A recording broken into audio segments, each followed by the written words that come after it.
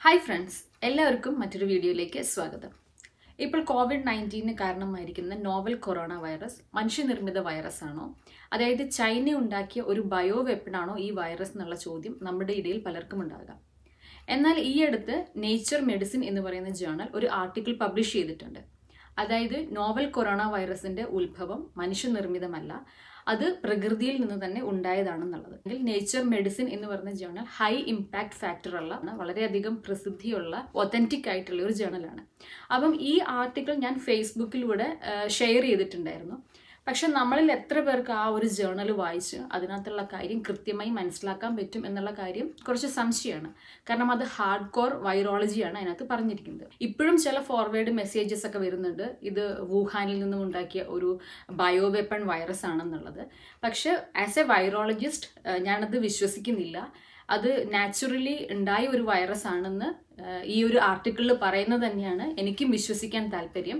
അപ്പം ഈ nature article പറഞ്ഞിരിക്കുന്ന കാര്യമാണ് ഞാൻ വളരെ ലളിതമായ ഭാഷയിൽ നിങ്ങളുടെ മുമ്പിൽ പറഞ്ഞു തരാൻ പോകുന്നത്. അപ്പോൾ നമ്മൾ ഈ ഒരു സയന്റിഫിക് കാര്യത്തിലേക്ക് കിടക്കുന്നതിന് മുൻപ് കുറച്ച് ബേസിക് ആയിട്ടുള്ള സയൻസിനെ പറ്റി ഒന്ന് നോക്കാം. ഇപ്പം മനുഷ്യൻ, മറ്റു ജീവികൾ അല്ലെങ്കിൽ ബാക്ടീരിയ പോലത്തെ എല്ലാത്തിൻ്റെയും ജനിതക വസ്തു എന്ന് പറയുന്നത് DNA മോളിക്യൂളാണ്. ഈ DNA മോളിക്യൂൾ നമ്മളുടെ കോശത്തിനുള്ളിൽ വെച്ച് RNA ആവുന്നു. ഈ RNA പിന്നീട് പ്രോട്ടീൻ ഉണ്ടാക്കുന്നു. എല്ലാ ജീവജാലങ്ങളിലും ഇങ്ങനെയാണ് നടക്കാറുള്ളത്. എന്നാൽ നമ്മുടെ കൊറോണ വൈറസ് ഒരു DNA വൈറസ് അല്ല, മറിച്ച് അതൊരു RNA വൈറസ് ആണ്. അതായത് അതിൻ്റെ ജനിതക വസ്തു RNA ആണ്.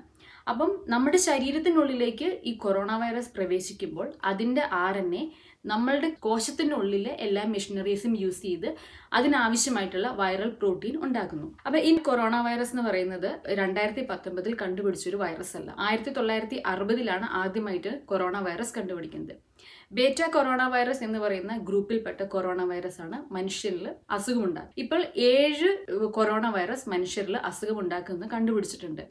2002 സാർസ് അസുഖമുണ്ടാക്കിയതും 2012 മെർസ് അസുഖമുണ്ടാക്കിയതും ഇതേ കൊറോണ വൈറസ് തന്നെയാണ്. പക്ഷേ ഇപ്പോഴത്തെ കൊറോണ വൈറസുമായി ജനിതകപരമായി അവയ്ക്ക് വ്യത്യാസമുണ്ട്. അപ്പോൾ നമ്മൾ ഓരോ പുതിയ വൈറസിനെയും പുതിയതായിട്ട് ഐസൊലേറ്റ് ചെയ്യുന്ന സമയത്ത് അതിൻ്റെ അമിനോ ആസിഡ് സീക്വൻസും ന്യൂക്ലിക് ആസിഡ് സീക്വൻസും നോക്കിയിട്ടാണ് മുൻപ് നമ്മൾ കണ്ടുപിടിച്ചിട്ടുള്ള വൈറസുമായിട്ട് എത്രത്തോളം സിമിലാരിറ്റി ഉണ്ട്, അത് ഒരേ ഗ്രൂപ്പിൽ പെടുന്നവയാണോ പല ഗ്രൂപ്പിൽ പെടുന്നവയാണോ എന്നൊക്കെ കണ്ടെത്തുന്നത്. അപ്പോൾ കൊറോണ വൈറസിന്റെ RNA മോളിക്യൂൾസ് 30 കിലോ ബേസ് നീളമുള്ളവയാണ്. അപ്പം ഈ RNA മോളിക്യൂളിൽ നിന്നും വൈറസിന് ആവശ്യമായിട്ടുള്ള പലതരത്തിലുള്ള വൈറൽ പ്രോട്ടീൻ നമ്മളുടെ കോശത്തിനുള്ളിൽ വെച്ച് വൈറസ് ഉണ്ടാക്കുന്നു. ഇനി ഇതിൻ്റെ ഏറ്റവും ഇമ്പോർട്ടൻ്റ് ആയിട്ടുള്ള പ്രോട്ടീൻ എന്ന് പറയുന്നത് സ്പൈക്ക് പ്രോട്ടീൻ ആണ്. കാരണം സ്പൈക്ക് പ്രോട്ടീൻ ഉപയോഗിച്ചിട്ടാണ് വൈറസ് നമ്മുടെ ശരീരത്തിൽ അറ്റാച്ച് ചെയ്യുന്നതും എൻറ്റർ ചെയ്യുന്നതും. അതിനു വേണ്ടിയിട്ട് നമ്മുടെ ശരീരത്തിൽ തന്നെയുള്ള ACE2 ആൻജിയോടെൻസിൻ കൺവേർട്ടിംഗ് എൻസൈം 2 എന്ന് പറയുന്ന റിസപ്റ്ററാണ് വൈറസ് യൂസ് ചെയ്യുന്നത്. ഈ ACE2 റിസപ്റ്റേഴ്സ് നമ്മുടെ ശരീരത്തിലെ respiratory system, digestive system, kidney, നമ്മുടെ ഹാർട്ട് ഇതുപോലെയുള്ള മിക്ക ഓർഗൻസിന്റെയും എപ്പിത്തീലിയൽ സെൽസിൽ കാണുന്നുണ്ട്. പിന്നെ ഈ വൈറസിന്റെ സ്പൈക്ക് പ്രോട്ടീൻ ആണ് നമുക്ക് ഈ ഒരു പഠനത്തിന് ഏറ്റവും ആവശ്യമായിട്ടുള്ള ഭാഗം. അപ്പം ഞാൻ കൂടുതലായിട്ടും സംസാരിക്കുന്നത് സ്പൈക്ക് പ്രോട്ടീനെ പറ്റിയായിരിക്കും. അപ്പൊ സ്പൈക്ക് പ്രോട്ടീന്റെ സ്ട്രക്ചർ നമ്മളിവിടെ നോക്കുകയാണെങ്കിൽ ഈ S1 സബ് യൂണിറ്റിലെ റിസപ്റ്റർ ബൈൻഡിങ് ഡൊമൈൻ ആണ് നമ്മുടെ ശരീരത്തിലെ ACE2 റിസപ്റ്ററുമായിട്ട് ബൈൻഡ് ചെയ്യാൻ വൈറസ് ഉപയോഗിക്കുന്നത്. അപ്പം വുഹാനിൽ നിന്നും ഐസൊലേറ്റ് ചെയ്ത ഈ SARS corona virus 2ന്റെ genetic sequence അനുസരിച്ചിട്ടും protein sequence അനുസരിച്ചിട്ടും നമ്മൾ മറ്റ് കൊറോണ വൈറസുമായിട്ട് ഒരു കമ്പാരിസൺ നടത്തി. അപ്പം ആ ഒരു പഠനത്തിൽ നിന്നും മനസ്സിലാകുന്നത് COVID-19 വൈറസിന് ബാറ്റ് വൈറസുമായിട്ടും പാങ്കോളിൻ വൈറസുമായിട്ട് 96% സീക്വൻസ് സിമിലാരിറ്റി ഉണ്ട്. അപ്പം നമുക്ക് മനസ്സിലാവും ഈ ഒരു COVID-19 വൈറസ് ഒന്നെങ്കിൽ ബാറ്റിൽ നിന്നും അല്ലെങ്കിൽ പാങ്കോളിനിൽ നിന്നും ആയിരിക്കും വന്നിട്ടുണ്ടാവുക. അപ്പോൾ ചൈനയിൽ ചില ആൾക്കാരെങ്കിലും വവ്വാല് പോലത്തെ മൃഗങ്ങളെയൊക്കെ ഭക്ഷണത്തിനായിട്ട് ഉപയോഗിക്കാറുണ്ട്. അപ്പം ആദ്യമായി ആർക്കെങ്കിലും ഒരാൾക്ക് ഈ ഒരു വവ്വാലിലൂടെ ആയിരിക്കാം കിട്ടിയിട്ടുണ്ടാവുക. അപ്പം ഇവിടെ ഹൈലൈറ്റ് ചെയ്തിരിക്കുന്ന ഈ അമിനോ ആസിഡ് ശ്രദ്ധിക്കുക. 6 അമിനോ ആസിഡ് 1, 2, 3, 4, 5, 6. ഇത് ഏറ്റവും കൂടുതലായിട്ട് കറക്റ്റായിട്ട് അലൈൻ ചെയ്യപ്പെടുന്നത് ബാറ്റ് വൈറസും പാങ്കോളിൻ വൈറസുമായിട്ടാണ്. ഈ 6 അമിനോ ആസിഡ് നമ്മൾ മുൻപ് കണ്ടുപിടിച്ചിട്ടുണ്ടായിരുന്ന ഹ്യൂമൻ വൈറസുമായിട്ട് സിമിലർ അല്ല. ഇതിൽ നിന്നും മനസ്സിലാക്കുന്നത് മുൻപുണ്ടായിരുന്ന ഹ്യൂമൻ വൈറസിന് ജനിതകമാറ്റം സംഭവിച്ചിട്ടല്ല പുതിയ വൈറസ് ഉണ്ടായിരിക്കുന്നത്, മറിച്ച് ബാറ്റിൽ നിന്നോ അല്ലെങ്കിൽ പാങ്കോളിൽ നിന്നോ വൈറസ് മനുഷ്യ ശരീരത്തിലേക്ക് പ്രവേശിച്ചതാകാം എന്നുള്ളതാണ്. ഒന്നാമത്തെ തിയറി എന്ന് പറയുന്നത് ഇത് മൃഗങ്ങളിൽ ആദ്യമായി രൂപപ്പെട്ടു.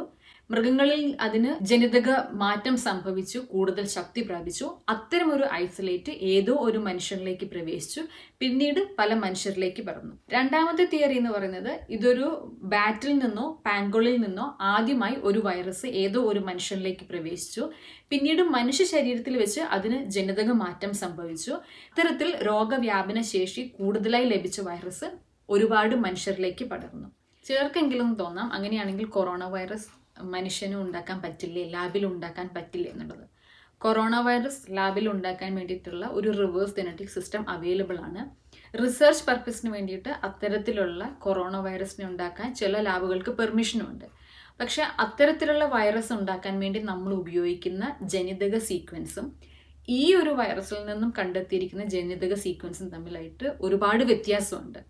അപ്പം ഈ ഒരു വ്യത്യസ്തത നിലനിൽക്കുന്നത് കൊണ്ടാണ് അതൊരിക്കലും ലാബിൽ നിന്നും ഉണ്ടാക്കിയ വൈറസ് പുറത്തേക്ക് വന്നതാവാൻ സാധ്യതയില്ല എന്ന് ഈ ഒരു ജേർണലിൽ പറയുന്നത്.